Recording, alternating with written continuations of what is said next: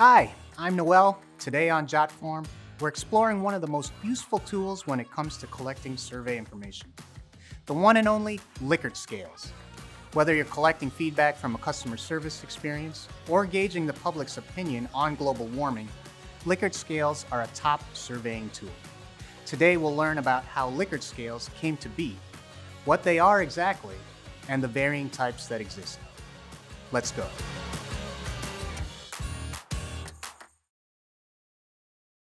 Whether you're familiar with the name or not, you've likely seen or filled out a Likert scale survey at least once in your life.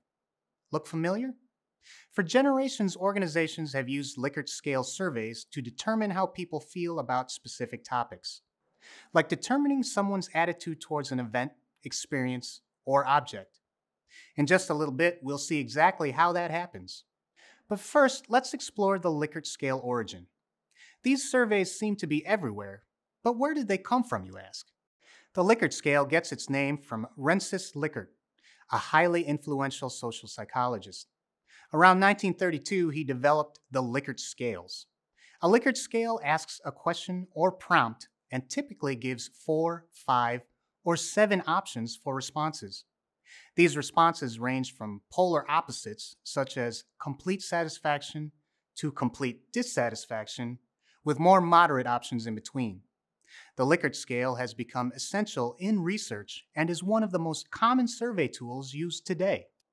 It not only measures a person's opinion, but also the intensity of that particular opinion. Let's dig a little deeper into what exactly a Likert scale is. Likert scales are psychometric scales used in surveys. A few different components can make them very effective, such as the types of questions they ask, their use of 4, 5, or 7 answer options only, and occasionally utilizes the forced answer option. Let's start off with an imaginary scenario. Close your eyes. It's beachy and beautiful, and behind you is a gorgeous hotel you're staying at for the weekend. The room is immaculate, the bed is like a cloud, the pool is clean, and not a child in sight. Wait, where did you find this place? It sounds amazing. Oh, let me get back on track. So you had a wonderful tropical getaway experience. The hotel follows up with a survey asking, did you enjoy your stay with us? Sure, the options yes or no would suffice, but with a Likert scale, the hotel will gain a lot more insight. How likely are you to recommend our hotel to a friend? Definitely, very likely, possibly, somewhat unlikely, very unlikely, definitely not.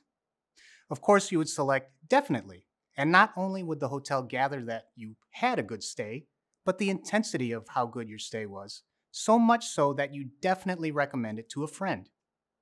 The goal of Likert scale survey questions is to measure the strength of a person's opinion, how important something is to them, their likelihood of taking an action, or the relevance of something to them. We're not talking about your typical yes or no survey questions. The question, have you traveled more than 500 miles from your home on vacation, wouldn't be as helpful as the question, how likely are you to take a vacation at least 500 miles from home in the next year? The first would yield a yes or no answer, as the person simply either has or hasn't traveled more than 500 miles from their home on a vacation. The second question would yield more telling responses ranging from definitely, very likely, possibly, somewhat likely, very unlikely, and definitely not. Also, successful Likert surveys can pose their scenarios in the form of answers rather than actual questions. Think, I prefer to shop in stores versus, do you shop in stores often?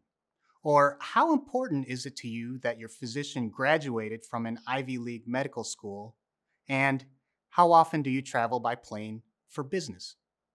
Wording the scenario in the form of a statement instead of a question attempts to measure agreement, value, and frequency. Strategic prompts and multiple answer options are what sets Likert scale surveys above the rest. Likert scale scenarios give the person being surveyed either 4, 5, or 7 answers to choose from. In any given survey, there isn't a fixed number of choices. Think back to our hotel example. Our 7 options range from the extremes of definitely recommending to definitely not recommending, with options in between for moderate responses. The Likert scale presumes a person's opinion or attitude moves in increments from the two extreme options through more moderate opinions and steers away from retrieving simple and unhelpful answers. Later on in this video, we'll visit each type of Likert scale individually to fully grasp what they're all about. Although a Likert scale typically offers an odd number of answers to allow for a neutral answer, some surveys take away the neutral option, thus gathering what we call forced answers. In these situations, the Likert scale omits a neutral response to force an opinion from the survey taker. Going back to our hotel example, the hotel may want to know if you plan to book with them again. They might offer 4 possible answers: definitely won't, probably will, and definitely will. Structuring your Likert scale survey to force an opinion works best for surveying people at the conclusion of an interaction, such as someone who has contacted customer service or someone who just wrapped up a wonderful week vacationing in paradise. It's important to get the survey taker to express a definite opinion, which you can safely assume they have formed by that point. A very standard customer service example would be, how do you rate the customer service you received? To which the survey taker would choose from the options that vary from excellent to poor. Some research has found that the order of responses can influence the results of the survey, especially if the most positive answer appears first. Varying the order of answer options, putting positive answers first and last, can create a more reliable cumulative result. Forced answers are a survey game changer. Sometimes a neutral answer to a survey isn't helpful, and luckily we have forced answers to the rescue. Now that we've learned about what makes Likert scales the amazing researching and surveying tools that they are, let's take a closer look at each one of those types to better understand them. Coming in first as the most common Likert scale is the 4-point answer option. This scale is better known as the forced scale. It allows for a range of responses, but takes away the ability to answer with a neutral response. Here's an example. How do you rate the helpfulness of the customer service representative? The 4 answer options would be something like unhelpful, less helpful, more helpful, and very helpful. Not having a neutral option forces a survey taker to make a choice in how helpful or not helpful their service was. Again, this scale is used primarily for customer service-based surveys where one single question might be all that you get out of a survey taker. So you better make it a good one. There's also the 5-point Likert scale. This one is likely the most familiar to the general public. It allows for responses across the board: a neutral response, 2 polar opposite responses, and 2 intermediate responses. Let's look at an example of a 5-point Likert scale. This prompt is an example of an employee motivation survey. Its goal is to gauge general workplace disposition. Notice the answer options include 1 neutral response, 2 polar opposite responses, strongly agree and strongly disagree, and 2 intermediate responses, agree and disagree. A lot of research has been done on the well-known and often used 5-point scale, primarily on the use of the neutral response. While there are indications that a neutral response option will make it more likely a survey taker will answer, an answer of no opinion is inherently difficult to interpret. Last, we have the 7-point Likert scale. It's very similar to the 5-point scale we just discussed, but it adds 2 more intermediate options between the neutral response and extreme responses options. Here's an example of a 7-point answer scale from a public opinion survey. Reducing deficit spending is crucial to maintaining the economic health of the country.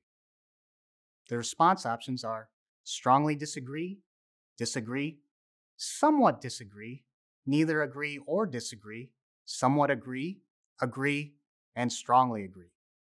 Remember when I mentioned that the Likert scale is a wonderful tool because it not only gathers a response, but also how much importance the survey taker puts on their opinion. Well, this is where we really see this take action. The 7-point scale is considered better for determining how much importance a survey taker places on something. In this particular example, we gather the intensity of their individual opinion on reducing deficit spending. Well, that about wraps up all the ins and outs of the Likert scale. Look at you. You're a Likert pro now. That was a lot of helpful information to digest. Let's recap. You've learned that the Likert scale came from the one and only Rensis Likert, a social psychologist, and that Rensis knew what he was doing creating these innovative psychometric scales.